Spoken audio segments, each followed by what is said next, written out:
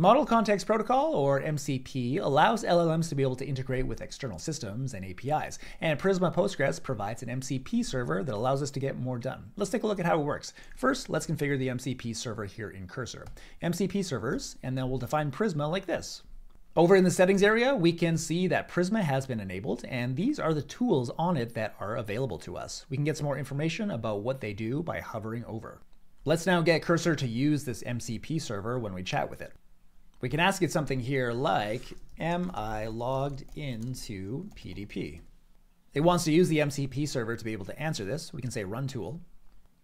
What we see here is that yes, we are logged into the Prisma data platform.